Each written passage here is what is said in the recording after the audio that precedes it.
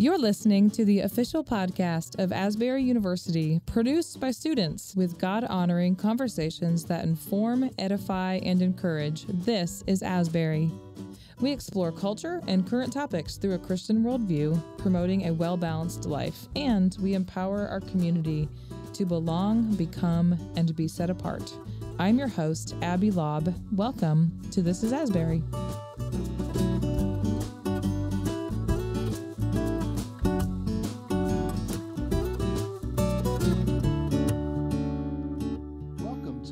Asbury. I'm your guest host, Paul Nesselroade. I chair the Psych Department here at Asbury, and I also direct our honors program. Our guest this morning is author, professor, and speaker, Dr. Brandon Rickabaugh. He serves as an assistant professor of philosophy at Palm Beach Atlantic University. His work is on the nature of consciousness and what that has to say about a whole set of things, including reality, ourselves as persons and personhood itself, as well as what our consciousness has to say about the relationship between technology and spiritual formation. He's on campus to speak at the fall conference gathering of the Christian Scientific Society. A video of this second talk can be eventually found on the Honors website. He also has a book coming out just days after this recording entitled The Substance of Consciousness.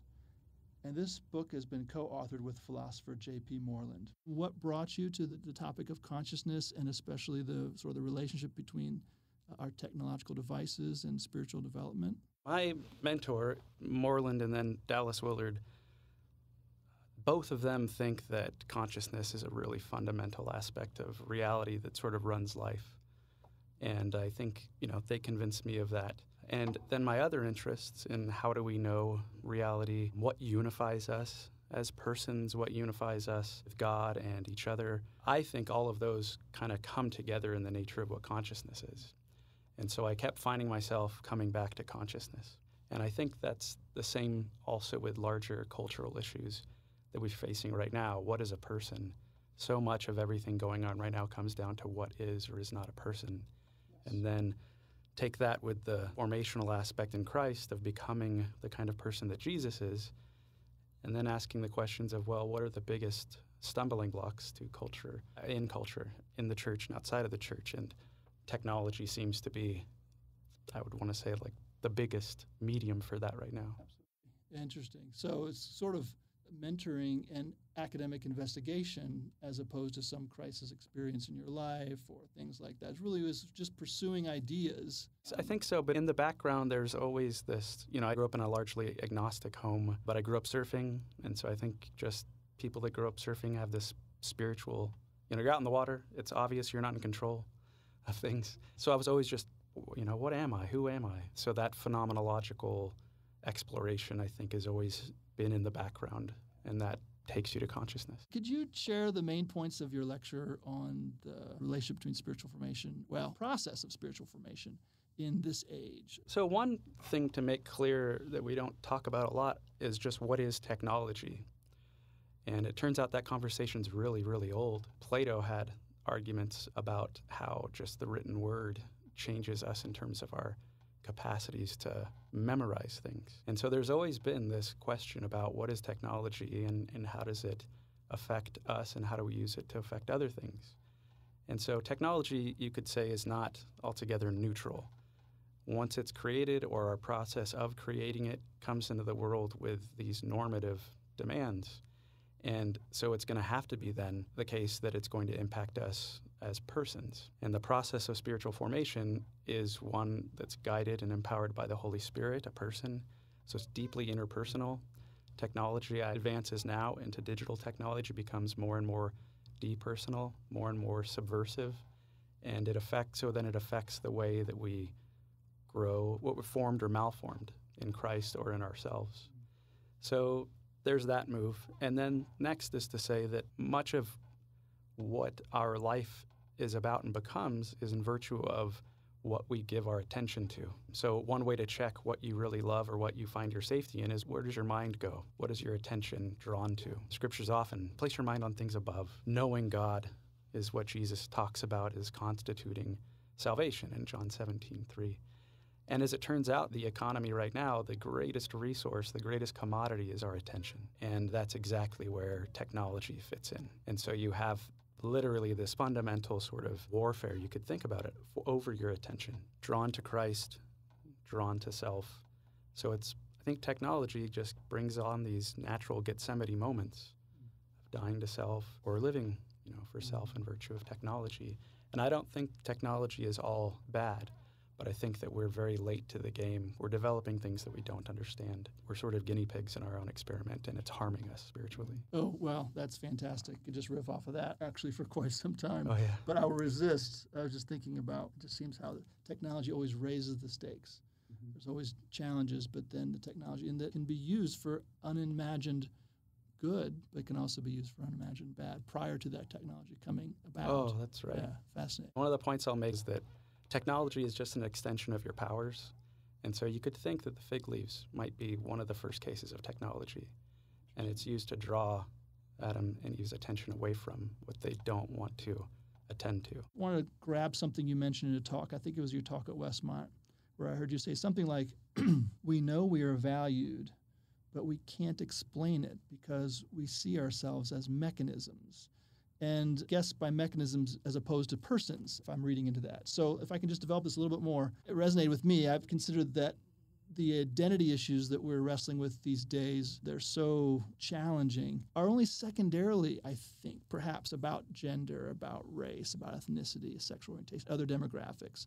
More primarily, the identity question has to do with who we are as humans. As you say, we feel valued, but we don't know in what that feeling is ultimately grounded. This is me talking now. So I want to bounce this off you and you tell me if I'm on the right track. We seem to be looking at features of our body, our community, or desires within ourselves, but perhaps we haven't fully taken on board the idea that intrinsic value implies a value giver. That is a person who is, in a way, on the outside bestowing it, assigning it. Am I on the right track here? I think that's right. Our value, that God attributing it to us. He's created us teeming with value. And this is why sin is so horrible, because it's marring someone and cultures that are very brilliant and beautiful. That's why it's a tragedy. What happens to a rock, not so tragic. It's what it gets used for in terms of harming a person that makes it a tragedy. And so I think that that's right. These issues about identity at one level or another ground out in this sense of understanding that we are important. But what's hard about that is that the search for importance puts this moral demand on us where we recognize our importance doesn't really come from ourselves. It can be found in some self-discovery. It can be found in community, but those aren't the sources of it. And when you're morally confronted by that, when you come to know that you are not of this world, so to speak, that's scary, and you've got to deal with something because knowledge always brings accountability. So then the easiest way to get away from that is to look at human persons as things that are malleable. You can alter it based on how you want the world to be. And then that will extend itself out to our desire to manipulate how others see us and how we want them to be seen. And so we further outsource our humanity by turning it into a politic or a commodity or a slogan. Technology lets us hide further and further away from other people behind, Twitter, for example. So much easier to harm someone when you're so far removed from them digitally. Their humanity is not made present to us, or the way Levinas would say is, I'm not presented with the face of the other that brings this moral demand. And so I think you're right. I think returning back to humanity is going to be the best way to work out all these other things that we're talking. I'm very concerned that the way that we're having the discussion is really, really harmful. I would think, too, that it's a better way to interpret where our culture is at. Instead of thinking that our problem is more and more secularization or more and more disenchantment, I think it's really more and more dehumanization through the process of technological development. That's the core of any secularization that goes on. Even in the midst of the mantra of individual liberties and freedoms and being the you could never have been in previous generations. That's really fascinating to think about. There's a potential irony, and I don't want to put too many words to it, but mystery and sort of it's just what a shame to have so fundamentally miscalculated where the real weight of our conversation should be placed today. I would think of it less about secularization and more as a development of heresy in the sense of a constant rejection or moving away from core Christian ideas. Because there's so much fear about broadly defined secularism. It seems to perhaps take our minds off of more fundamental questions we should be asking about ourselves and our experiences. And the activity of God. Dallas Willard would say, I'm not sure there is such a thing as a secular society. Show me one place where God isn't active. Let's get to your book. So you've authored a book with J.P. Moreland. It's entitled The Substance of Consciousness, with a subtitle, Defense of Contemporary Substance Dualism. And so I want to give some time to this too. I haven't read it at the time of this recording. It's yet to be released. It's getting a lot of favorable press. Maybe you could briefly tell us, what is substance dualism and why does it need defending, to go right at your title there? It turns out that the sociology or the psychology of the cognitive science of religion shows that the vast majority of people have all believed intuitively across socioeconomic and historical divides, including cultures that self-identify as atheist, have all recognized that they are not identical to their body or any part of their body. That's not to say that their body isn't important. I think that's very obvious. But it is to say that who or what I am fundamentally is not a physical thing. And so the substance dualist wants to say, just in the most basic sense, I'm a person, I'm a substance that has features, and that substance is not physical, it's immaterial. And my body stands in some special relation to that. And that's an open question on the view that Moreland and I have or work out and defend. It's more neo-Aristotelian, where body is an inseparable part of you in the sense that you become disembodied and your body's gone. You don't leave that. Your body is an ensouled thing. Your soul is what makes a body and unlives it. So they're actually, on this view, a very, very tight unity between the person and their body, which often substance dualism is taught in the opposite strain. But if you look at the history of substance dualism and particular thinkers, they think quite the opposite. But it needs to be defended now because there are maybe a prevailing, dominant, you can choose the word, a belief that really it all does sift down to a physical substrate and there's really nothing else there. And that can be, in the minds of some, even faithful, some can be made to fit with a Christian understanding as well. That's right. Want to tease that apart or help us understand that a little bit? The book is a project that Moreland and I worked on over 3.5 years on, and so obviously we thought it was important.